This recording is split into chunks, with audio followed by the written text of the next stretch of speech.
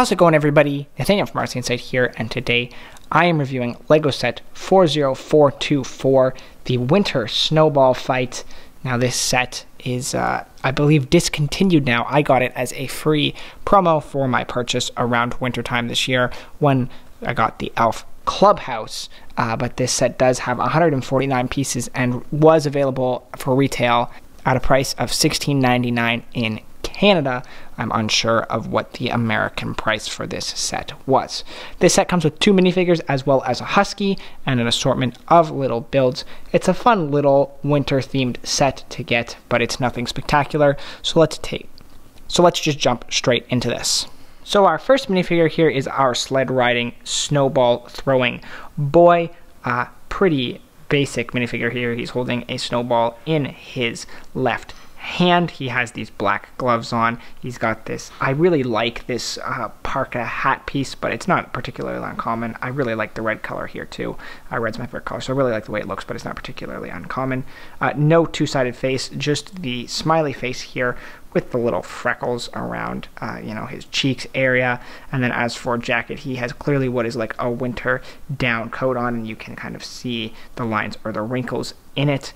And same thing at the front, and you can see how it kind of zips up at the middle there. And then he's just got the tiny child legs, and they are a black print. These are the size that do not move. They're the small ones. Then we have our little skier girl, and much like the boy, pretty small and simple minifigure. There's no real place for her to put her skis, so that's why I've kind of left them on here. But if I take them off just for a second, she does have these ski poles as well. She's got this relatively common kind of braided hairpiece, and you take that off. She does have a two-sided face. So the front side here is, a wide-eyed smile, and then the back side here is more of a closed-eyed smile.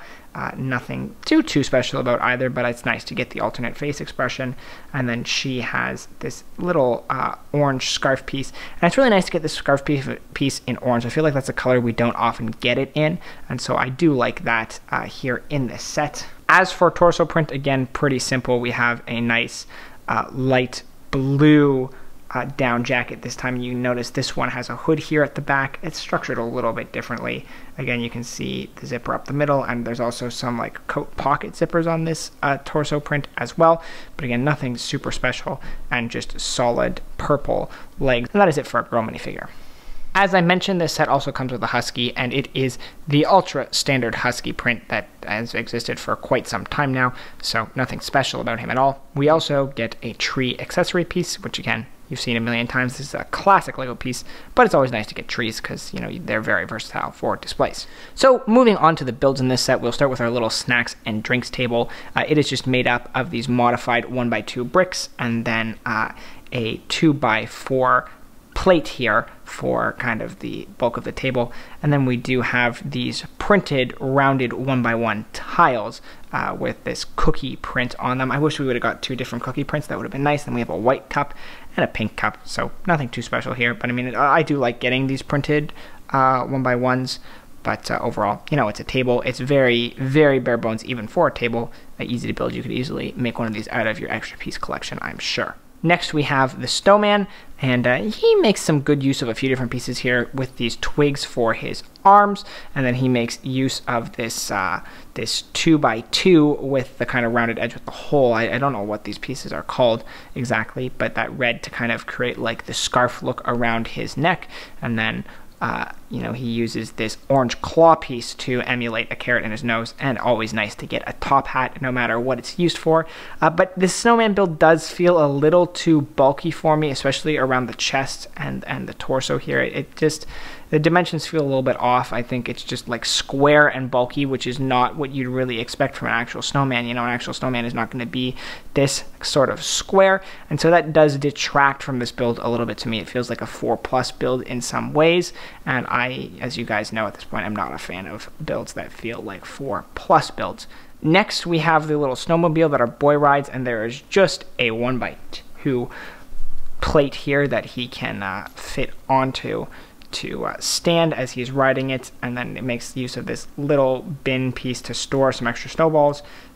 You have those traditional track you have those traditional like snowshoe pieces on the bottom so that it feels like it can go along the ice or the snow, and then on the bottom you just have these kind of smooth upside down tile. Just have these smooth inverted tiles that allow it to really slide quite nicely, actually. But that is kind of it for this build. Very simple. It is red, which I like. You know, red is my favorite color, of course. But other than that, you know, again, this is a very small and simple little snowmobile build. Up next, we have our little snowball fort area. We have a little blue flag to, I guess, mark our team. And I really actually do kind of like the way they did this curved wall. They make use of these 1x2s with the rounded edges as a way to kind of create this curve throughout. And a really nice use, again, of the 1x1s that are rounded at the top here to cover that nicely and make it nice and smooth. And I also like the use of these sloped pieces as well to kind of create this fort snow wall feel, and it does feel like something you'd actually see. It's like, you know, when we would use recycling bins as a kid and fill them with packing snow and then stack them on top of each other. It feels like something that would kind of look like that, so it's definitely believable.